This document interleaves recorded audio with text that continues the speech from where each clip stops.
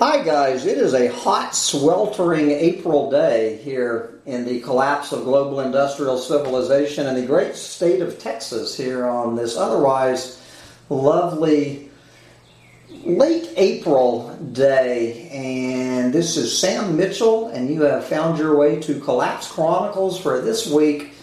For this week's podcast, I have the great pleasure. We're going to go all the way down to Australia again today, where we're going to talk to a good friend of a regular here on Collapse Chronicles, Julian Cribb.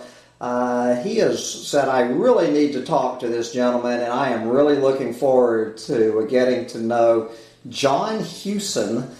And for those of you, for our Australian listeners, I'm quite sure John Hewson is probably a somewhat of a household name. He was a longtime politician in Australia. I would love to get into that, but we have a lot more to talk about. So right now, Professor John Hewson is an economist and a former politician.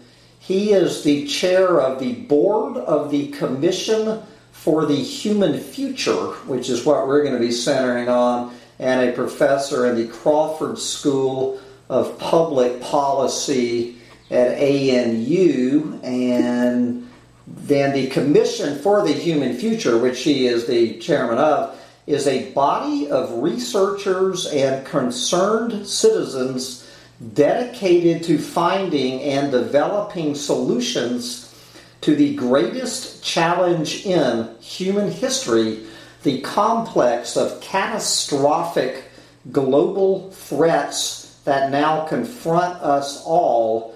And their main goal is to alert humans to the looming planetary crises caused by a group of 10 interlinked, potentially catastrophic threats to the human future. That's quite a mouthful. So John Hewson, come on and say hello to the folks, and we're going to dive right into this. Right, thanks very much, Sam. It's a pleasure to be here, of course, and Julian Cribb has been instrumental in a lot of the work that we've been focused on here. And as you say, I think you've interviewed him 3 times. We don't want it to be the Julian Cribb show, but he is pretty great. He's a great guy. He is a great guy. I really like Julian. Yeah. Well, that's going to be the John Hewson show tonight. So before we get into this, John, as much as I would like to just be talking about your life in times, I am interested when usually discussions about catastrophic global threats, particularly environmental threats, the last person that you're going to find having any interest in either in the subject is an economist or a politician. So how did an economist and a politician wind up as the chairman of the Commission for the Human Future? Just give us a little bit of your history, and then we'll dive into it. Yeah, I sort of lose on both counts, don't I, Sam? You know, in the cocktail party, you don't easily own up to being one of either of those two. But having said that, look, I've been concerned about the issue of climate. It was my initial motivation going back to the late 80s, early 90s when, we tried to move the debate in Australia at a time where, the climate scientists were basically saying that we'd have to face a series of extreme weather events that would occur with greater frequency and intensity. And that has certainly happened. And against that, we've had a very long-term, unproductive, very political debate in Australia about it. But we arrive today with the COVID-19 pandemic, which, is pretty much, I think, best for what it makes us if we continue for the law of science, the physical world, and the demands of these catastrophic threats that you mentioned, one of which is, of course, climate change. Okay, so we're going to, guys, what we're going to be concentrating here in this interview is this 38-page paper that I'm going to put a link in here, titled Surviving and Thriving in the 21st Century, a Discussion and Call to Action on global catastrophic risks. And so we're not going to get too bogged down in the coronavirus pandemic, but I want to read this. This is what John wrote on March 28th, and this is going to be kind of our launch pad into the rest of this discussion. Okay, John wrote, quote, "What we are facing now with COVID-19 is a dress rehearsal for other threats to come. The coronavirus pandemic, Australia's recent bushfire crisis, and severe drought highlight how catastrophic risks are building up.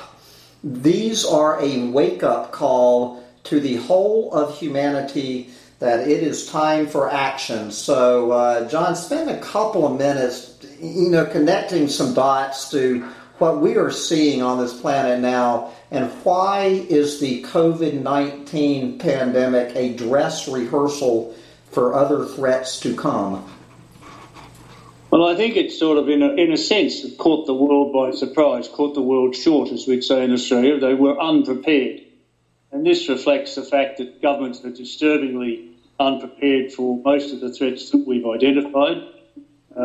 That's including policy authorities. They seem incapable of accepting scientific and other evidence, for example.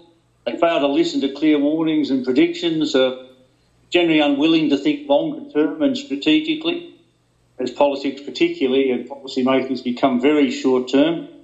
And so they don't have any plan as to how to avoid or to manage these series of catastrophic risks that are mounting, I think, and will threaten our living and lifestyle, and threaten the possibility of human survival. So we've identified the 10 major risks that we see. We see them as interconnected. They are basically a decline in natural resources or resource crisis, if you like, emerging global resource crisis, including water, which there's a lot of evidence about the significance of the water crisis, which is ignored. There's collapse of the ecosystems that support life, and with mass extinction for various species. Population growth and the demand that's beyond the Earth's carrying capacity.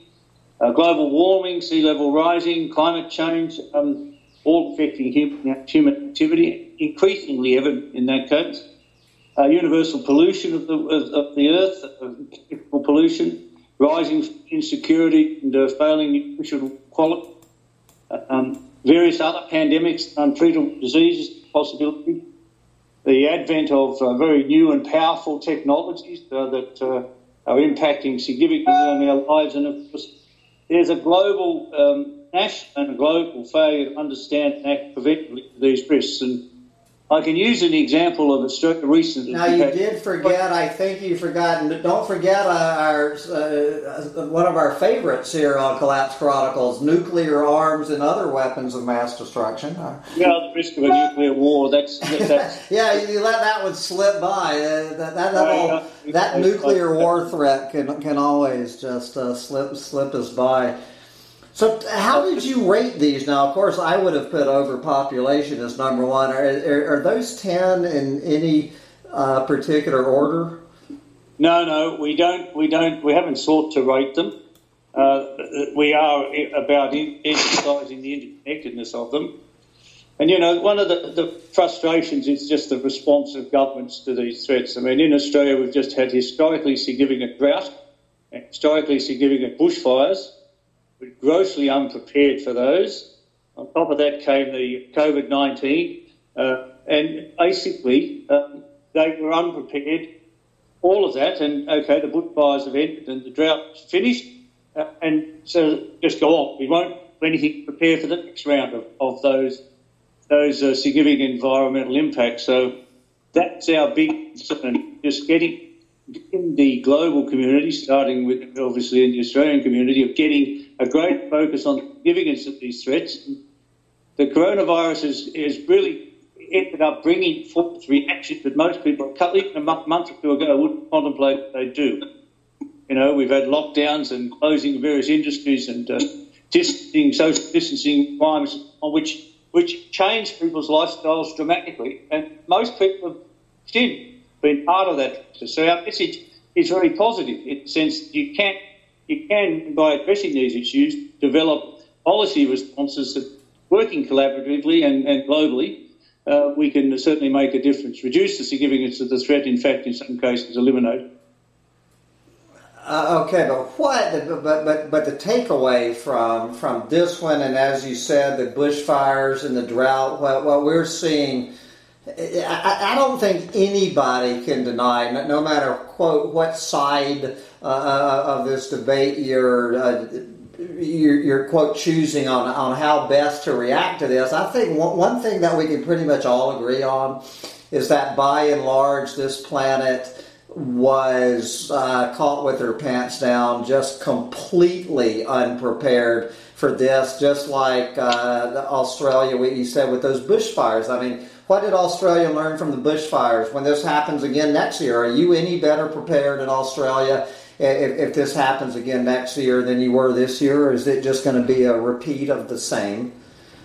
I feel in terms of bushfires and drought, for example, which Australia's had a very long history of as an increasingly dry continent, it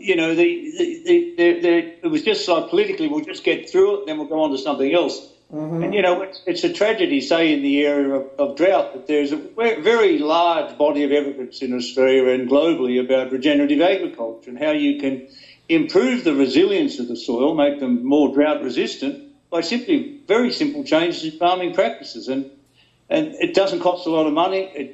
Most of the farmers are willing to make the shift.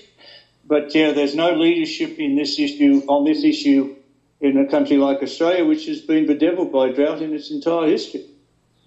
Yeah, so I just want to read one more paragraph out of this paper. Then we're just going to wing it after this because this, I think, is one of your central points, and it's certainly one of the recurring themes with people I talk to from all over this planet.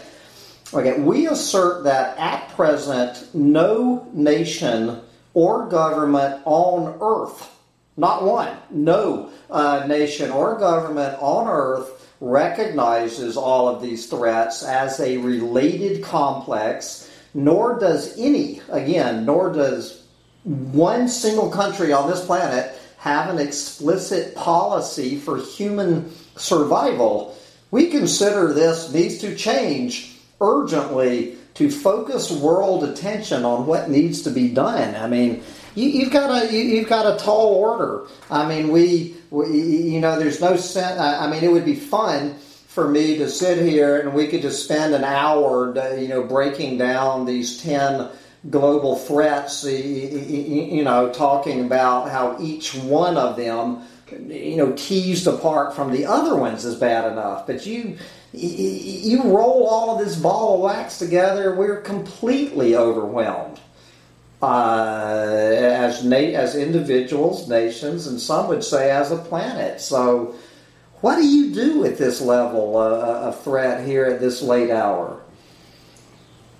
Well, basically, the aim is to try and increase global awareness of the significance and urgency of these threats.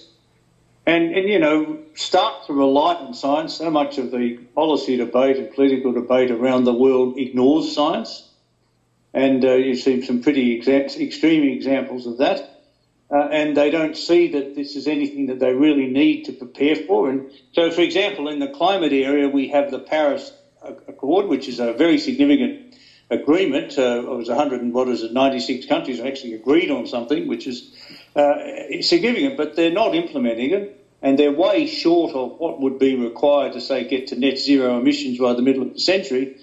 And there's a classic case where, they're all talking the right issue, but then when it comes to the translation of that to their particular policy positions, they're not doing it. And some are doing it more than others, and in fact, ironically, some of the countries that support were supposed to not be doing much, like China and India, are doing quite a lot. Europe, of course, is doing a lot. America stepped back. Australia stepped back.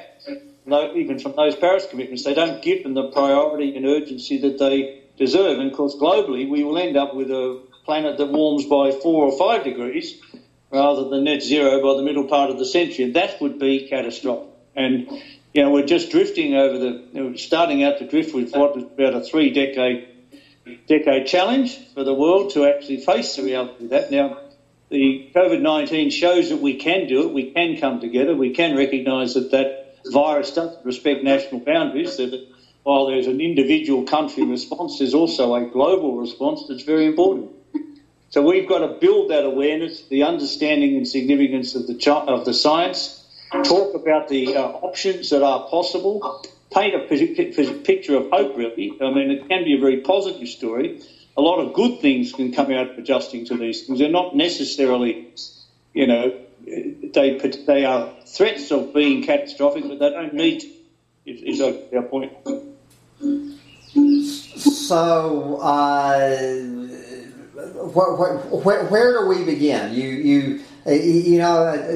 I've been doing this off and on for the last 10 years of my life, and actually I've been doing it off and on for the last 40 years of my life. This excellent report, and I'm not denigrating the report. I encourage anybody to read this to educate themselves. But, I swear I remember reading a very similar thing like 1992 by the Union of Concerned Scientists, talking about their warning to humanity at the Rio Summit, I believe. And that has been updated. We've, the limits of growth back in 1972 or whenever that was. For people down here in what I call this rabbit hole, you're probably talking to a much more educated group than obviously with a name like Collapse Chronicles. People tuning into this interview are going to be somewhat interested and educated on this subject.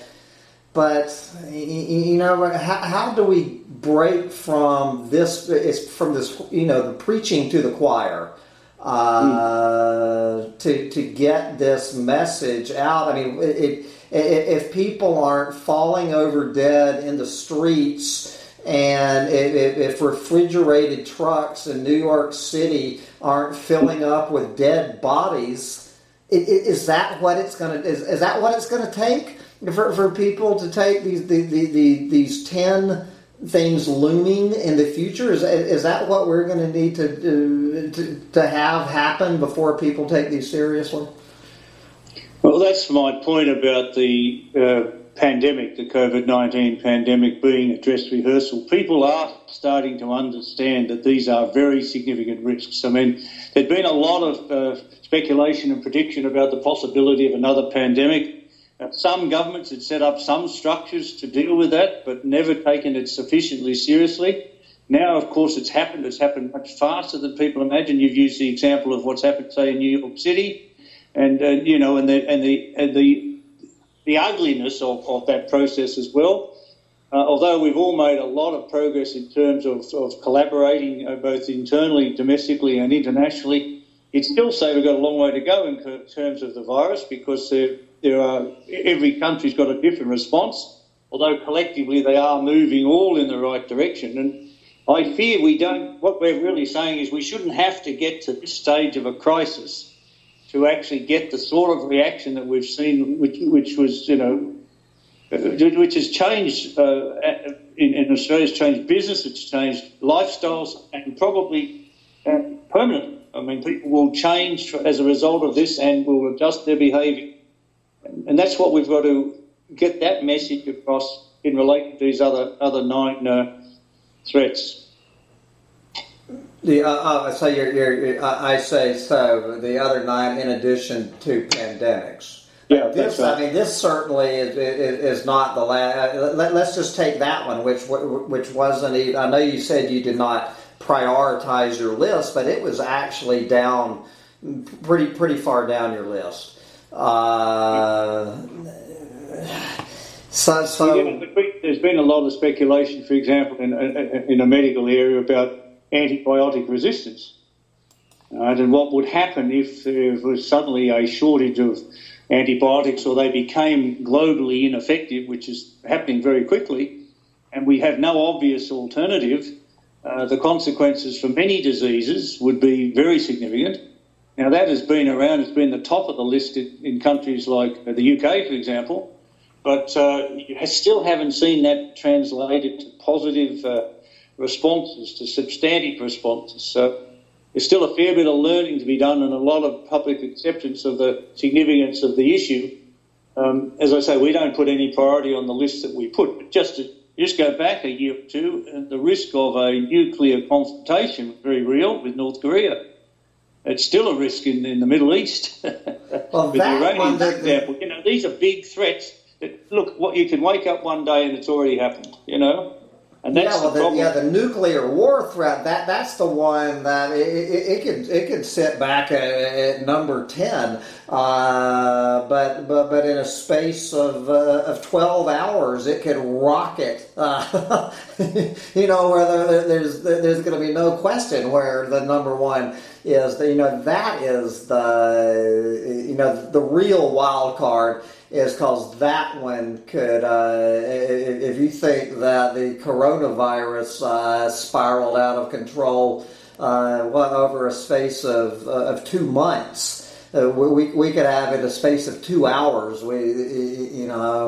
It's just the challenges, and it seems to me and other people I've interviewed. Let's just take the nuclear one, that we are. Didn't they just move the doomsday clock to the clock? It's an hour. It's 1 minute and 40 seconds. They're actually dividing up minutes now. It's 100 seconds. It's closest to midnight than it's ever been. But between nuclear holocaust and climate change, Earth Overshoot Day.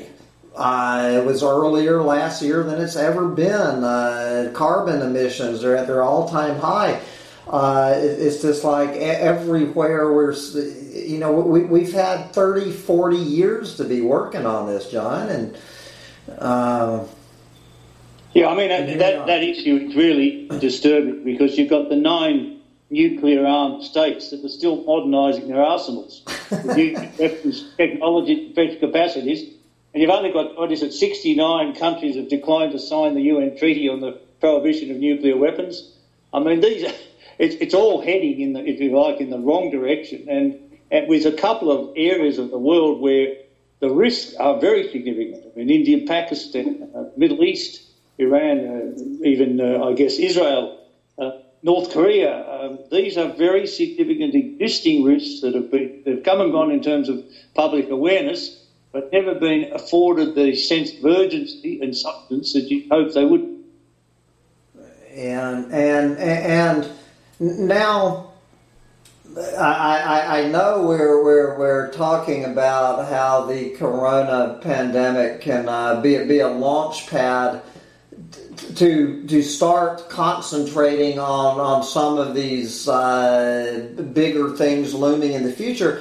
But the immediate thing is, what is your comment on this? As important as the corona story is, it is the only story on the planet, as you and I both know. And all other news, I mean, starting with climate change news, all other news, even your release of this paper, you know that you're going to have a lot tougher time bringing this out now than if you had brought this paper out 3 months ago, because there is the media is on. It's the mainstream and the alternative media. It has a one-track mind. Every other story has been knocked off the table. These other 10 threats, which hardly got any press anyway, maybe climate change, but even climate change has disappeared off of the news pages. And what do you make of all that? Well, I think you're right that it's become, the dominant issue. It's the only one, basically. I mean, I notice on our evening news, we're lucky to get any other news apart from some element of the impact of the pandemic. But we are in Australia, for example, making a transition away from the virus, getting it under control, and looking at the economic consequences of some of the policies that have been put in place and how we exit from that. Of course, there's a big focus then on how we restore growth, or how we rekindle economic activity and recreate jobs and so on. And in that context, the debate is moving to saying, okay, perhaps we could do more in relation to climate. Perhaps we should do something about waste recycling. Perhaps we do something about fuel security, which are big issues, elements of the climate challenge in Australia. And they'll bring them new industries and new businesses and new jobs. But, it's that transformation. You go back to the old way, let's just do what we did before. Our government's been talking about bouncing back, snapping back to where we were before. Well, we weren't in very good shape before economically. And, the pressure is now on to think about take a longer-term strategic view of what sort of structure of society you want, what sort of industrial structure you want. And although it's dominated the headlines so far, it opens up the possibility of a wide-ranging response which would see a restructuring of our economy, and I think this is going to happen globally, to focus on different activities which are going to be consistent with dealing with some of these threats.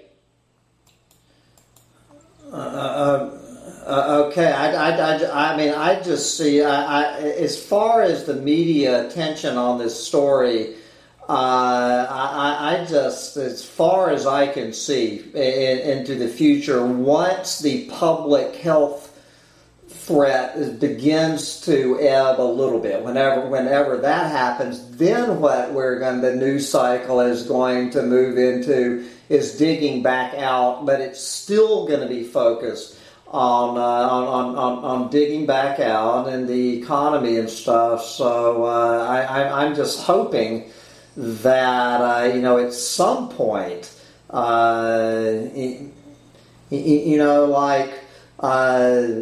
the sixth mass extinction. I'm looking at the number 2 thing, collapse of ecosystems that support life. I haven't seen one story about the collapse of ecosystems that support life in the past 2 months. No, we had some of that, for example, in the context of the bushfires, where some scientific groups identified maybe 1 billion species that were lost in Australia. Yeah. And that got quite a lot of attention at the time, but of course it's been now replaced by the virus and as a point of focus. But people started to realise that something should have been done to prepare better for those bushfires, and particularly when we've had them every other year for as long as people can remember. And this was historically the most significant set of fires, and for which we weren't prepared. And then, of course, the consequences of not being prepared, and not just in terms of loss of houses and businesses and so on, and loss of life, but people started to focus on the impact on the ecosystem. And so we got close to it being an issue. I don't think people forget that, but it's dominated today by the virus. Yeah. Okay, I want to move the discussion a little bit. Looking at I like this sentence. This has Julian Krebs written all over it. I think Julian was probably the main author, I'm guessing, of this paper. The human species' ability to cause mass harm to itself has been accelerating since the mid-20th century, that's for sure. Okay, the root causes. We're looking at now this does seem like maybe you prioritize them. I'm going to read the very first one, and because no discussion on this channel is complete without, well, I guess you didn't even hit the O word. At least you hit the P word. Their root causes of all of these 10 threats include, and the first thing on the list, a massive increase in population leading to vast overconsumption of resources. Obviously, this is a recurring theme. Even Ted Turner, what's the problem on this planet, Mr. Billionaire? It's too many people eating too much stuff. and over again we get to this. So is that do you agree that the number one root cause is a massive increase in population leading to vast overconsumption of resources? Well, we are still not ranking them, but I don't downplay the significance of that. I mean, we've now got, about 7.7 billion in the world, going to 10 billion or 11 billion, I think, by 2100. And then, it's just way beyond the Earth's capacities to support that sort of level of population.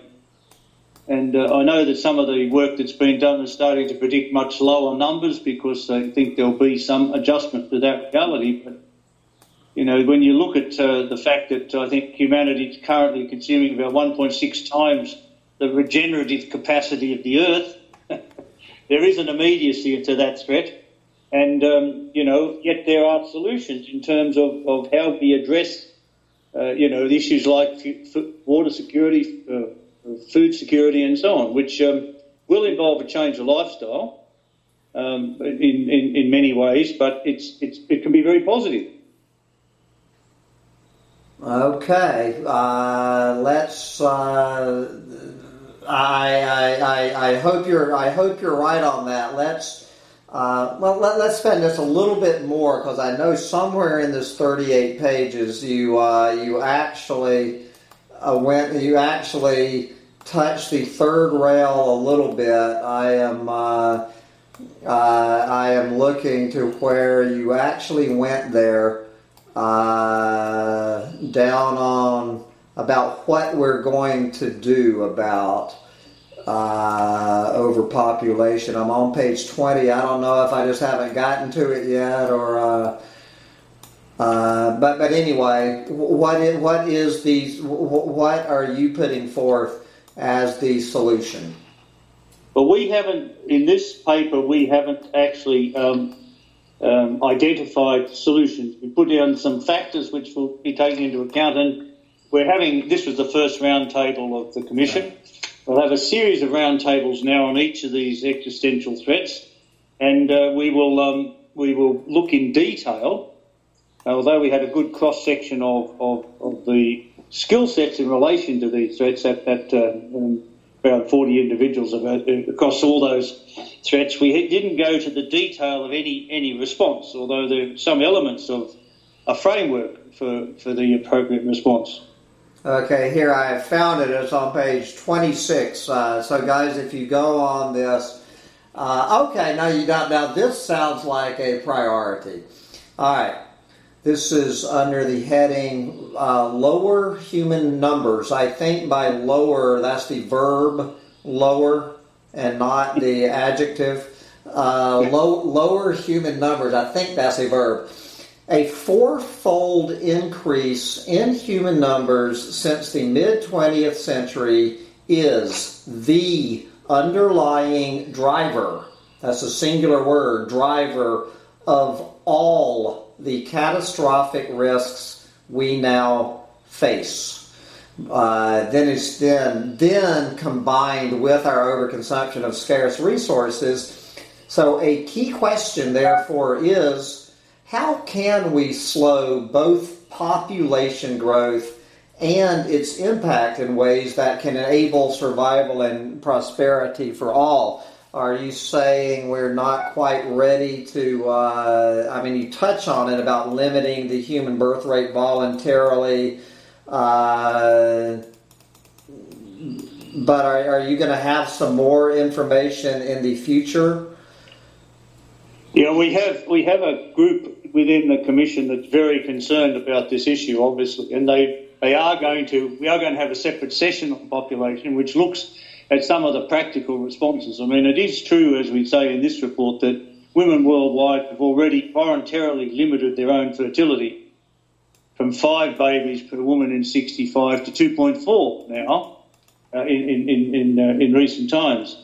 That's a tangible expression of leadership by women. But we still have a way to go to deal with the point you're making, which is the fact that the demands on the resources of the world, the capacity of the world to support a population approaching 10 or 11 billion people.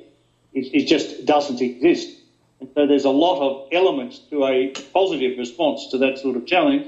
Part of it's to do with the birth rate and so on. Part of it's going to be doing, on the other side, working on the capacity of the earth to do more. And, the extent to which we have massive waste, for example, and we don't recycle that effectively, it constrains our capacity to respond as well. So it's a multifaceted response that's required. Okay, so I would be keep me between you and Julian when you guys do have that meeting. I would very much be interested in interviewing whoever is the quote leader of that roundtable. Would make a real good interview, I think. It's an early priority, so we'll keep you informed, Sam, and certainly. We couldn't go in this discussion, which was a one-day roundtable. We couldn't go into the detail of a lot of this, although some people wanted to. So that's why we've decided to have a series of these roundtables. That was just a general first cut, if you like, focusing on the threats and some detail around each of those. But going into in each roundtable to come, there will be a detailed discussion of that issue. And looking at the upside, what can be done about it, how much better we can make it, what sort of transition will be required, and so on. Okay, I want you to comment briefly on the United Nations 17 Sustainable Development Goals. I'm going to admit, John, I've interviewed several people over the past 2 years who have nothing but I don't even know how to delicately phrase their opinion of the United Nations 17 Sustainable Development Goals. Now, you guys are on record.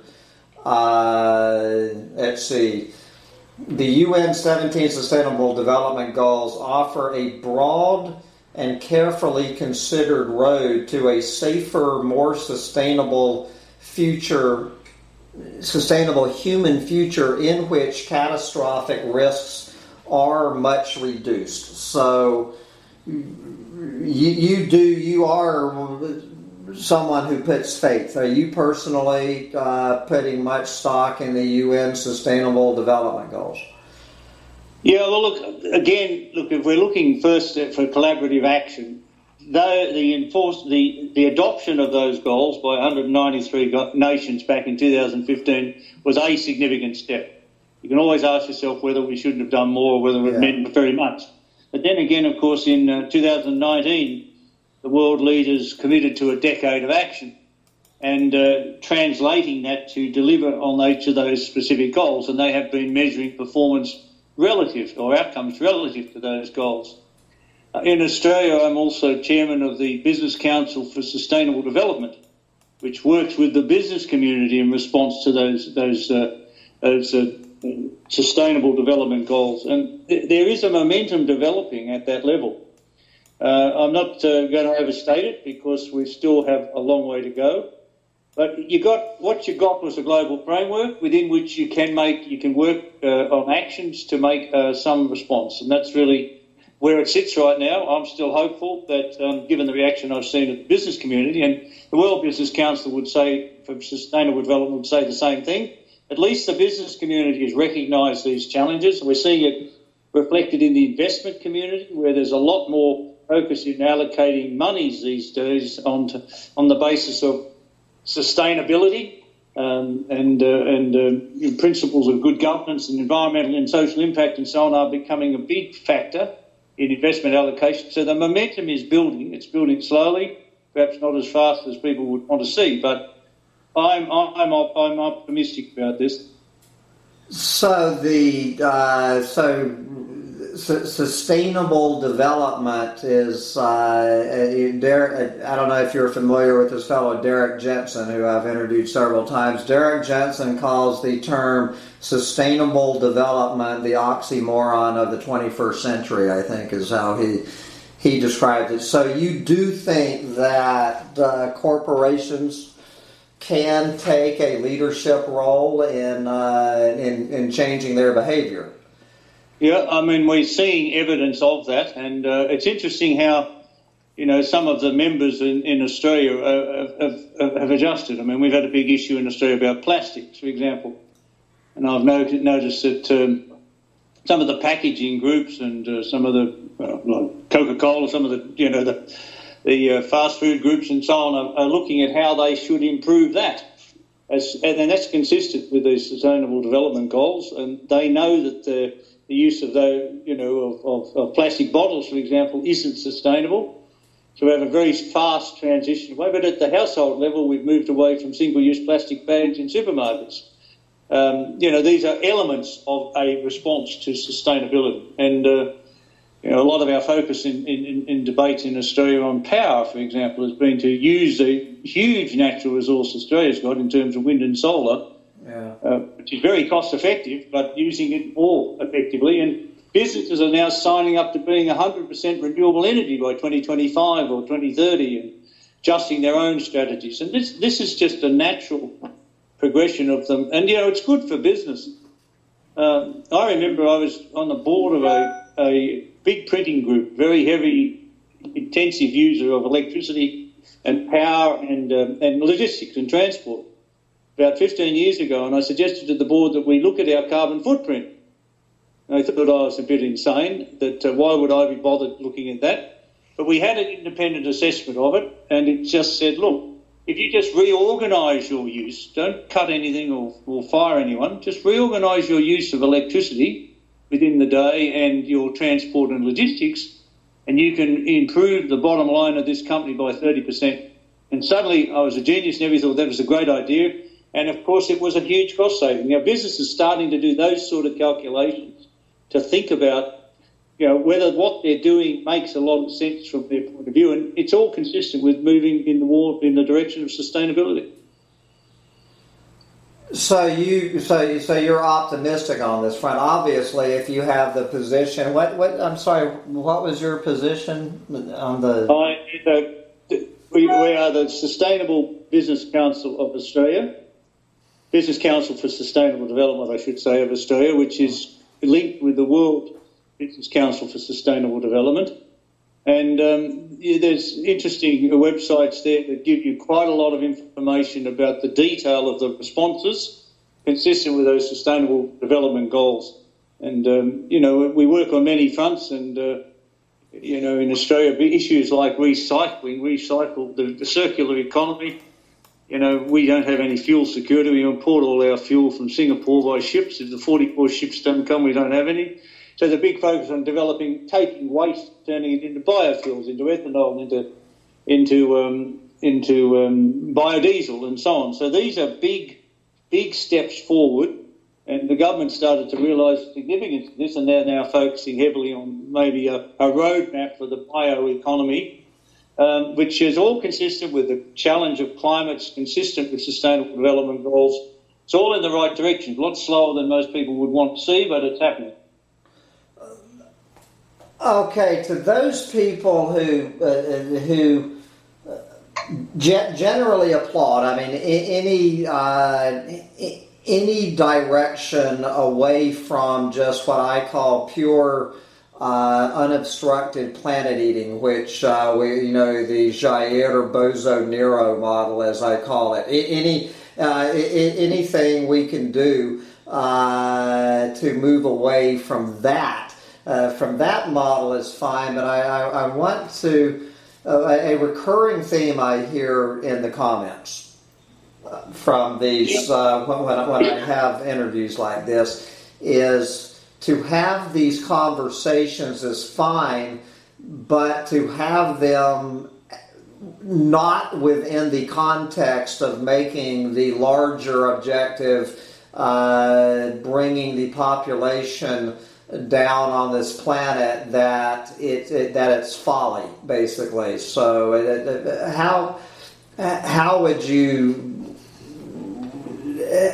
how do you combine those two? Are you following me? How would you respond to someone who left that comment? If someone leaves that comment on this interview, let's just pretend that they're going to and respond to that comment, because they are going to. I'm not sure I understood you, Sam. Okay, the comment is going to be, while I generally agree with John that this is a good goal to have businesses doing this and all of these ideas, to have this conversation outside of reducing population, we need to make the reducing the population the umbrella of all of this other stuff. Do you agree with that? Look, that's why we say these threats are interrelated. Yeah. And you picked up a particular relationship, and you've elevated the population element to a priority. We can see that it is one of the fundamental things that has happened. I mean, to go back to that comment you took from Julian, since the middle part of the 20th century, I mean, the human race has been doing itself gratuitous harm, unintentionally, but doing it. Rapid growth of population, not focusing on the issues of waste and climate and so on. And, these are interrelated. Now, we don't want you to just start on any one of them. We think that you need you need the recognition of the significance of the threats and their interconnectedness, and then work in a way that works against each of them as part of an overarching plan, rather than just a specific policy on population or specific policy on waste. I mean, they are all interconnected, and you need to, and I don't downplay the significance. Population has run out of control in the last half century or so. And when you see numbers like 10 billion or 11 billion at the end of the century, when the Earth's carrying capacity runs out, somewhere, we don't put a number on it, but let's say it's 7 or 8 billion, even with technological improvement, you still have a lot of adjustment to make and a lot of shift in attitudes. These attitudes are shifting. As I said, the fertility rate women have brought down the fertility rate themselves, but it's still a way to go. Do you honestly believe there's going to be 11 billion people on this planet by the year 2100, or? No, I don't believe those. I me're sort of worst case scenarios. I guess is the way I look at that. I think we will have reacted a long time before that. Well, either we will have, or the planet will have. I'm sure that somewhere in here, in this 38 pages, is kind of the refrain. I don't know if you're familiar with the work of Tim Garrett, Dr. Tim Garrett. Are you familiar with? No, I'm not. No. Okay, well, when I interviewed him, what he was pointing out, and I think I remember reading this, touched on in this report, although it wasn't fully developed. Maybe I'm just imagining that I read that. But basically, what Dr. Garrett was pointing out to me in my interview is that in the next 30 years, the human enterprise on this planet, the human enterprise meaning the number of humans and each of our environmental footprints and all this, in the next 30 years, we are going to take every bit of the damage we have done to this planet from 1750 until 2020, we are going to do again between 2020 and 2050, and then do it again to make it 4 times by the year 2070. He says it ain't going to happen. Something has got to give. If we keep going with this model, it can't happen. It physically, he is a physicist. It physically cannot happen. We cannot have a doubling and tripling of the human enterprise on this planet in the 21st century without a collapse. Do you agree with that or not? Yeah, I do. And I think that, again, go back to the COVID-19 pandemic. It's told us a lot about what we needed to have thought about quite some time ago, to have listened to the science and to the expert opinion that have been warning of this possibility for quite some time. The warnings are there. In every one of those threats, the warnings are there. They're just being ignored by governments and policy authorities who, for a whole lot of personal reasons perhaps, it's not going to happen on my watch or whatever. But then it suddenly did. The pandemic suddenly happened, just like nuclear war could suddenly happen. And I don't think that, we should downplay it. The difficulty that we have is that this sort of scenario planning doesn't digest the sort of changes that may come and may be required in order to achieve those outcomes. And that's what we've got to get some of this thinking done and some of this research done, some of this education of the broader community and the policymakers done. Okay, well, good. How are we 50 minutes into this? I do not know where the time goes. All right, we've only got a few more minutes, so let's get to what some of the quote doomers down here might call the Hollywood ending. Okay, we're going to get down towards the end. Yet, however grim the threats we face, our message is one of hope. We haven't heard too much hope so far. We can turn things around and reduce all of these threats if we act together as humans on Earth, if we are willing to change our behaviors and adapt to new circumstances and new opportunities, and we can discover fresh opportunities, more satisfying ways of life, and fulfillment from overcoming our risks. Yep, I firmly believe that, and I think you can see that demonstrated in, as I say, the pandemic is a dress rehearsal for what awaits in so many areas. And, we've ended up with a dramatic shift in personal and government and business behaviour in just the last couple of months. Where we've accepted the need for dramatic change, a norm, and we're doing the unthinkable. We're not flying, we're not commuting to work, we're staying at home, we're even sort of growing our own vegetables, baking our own bread, whatever. I mean, social distancing and stay-at-home behaviours have just been imposed on us, but they've been accepted. And that's indicative of, I think, what the process can be and will be. Okay, well, I can't at this point. I'm not going to go. Yeah, I could open up a whole nother line, but this is not the time. I'm going down here to the so anyway, guys, you really need to go on. I'm going to put the link to this, and they have links to all sorts. Good Lord, I need to go down this list of all of these other groups that you have links to. Wow, I could do a whole year of videos just from Appendix 3. Mind, Sam, we thought we'd make your life easy. Yeah, I mean, no, I could just do this one appendix, and I am set with interview subjects. So it looks like, so for further information, your website address, I'll put this on here, is www.humansforsurvival.org, which is quite the. I'm just reading some of the articles. We will find out here. Can we save the oceans? Call for a global plan for human survival, which we're talking about. Preparing for catastrophic risk. Earth driven to dangerous tipping point.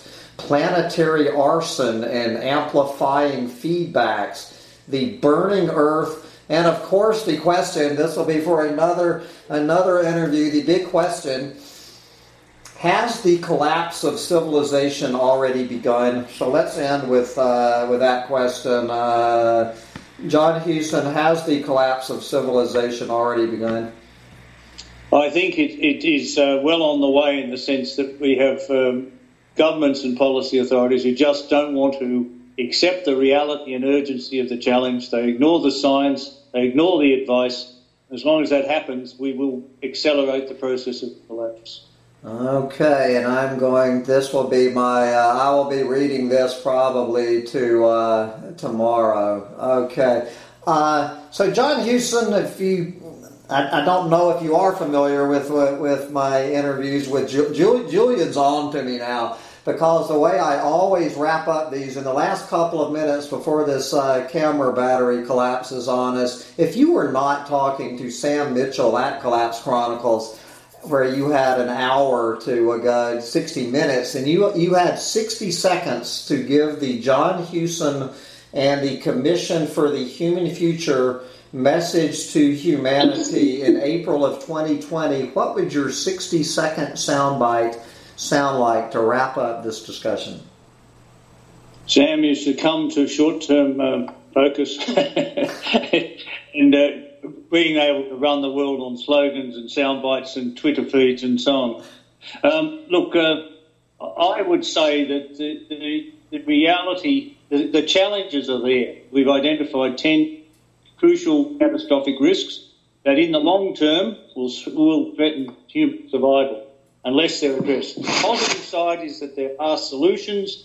They can be addressed, and collaboratively we need to work towards that end. And I would say that the coronavirus pandemic is a dress rehearsal for what we should come to expect.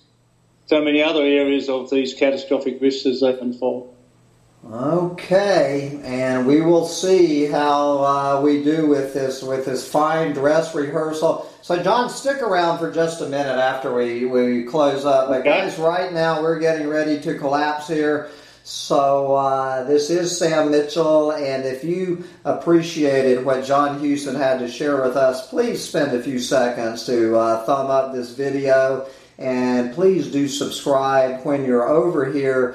But John Hewson, we really appreciate this hour of your busy schedule you have taken out to talk with us, and more importantly, we appreciate your years of hard work and your newest project, and keep up the good fight. Thanks very much, Sam. I appreciate the opportunity. Bye, guys.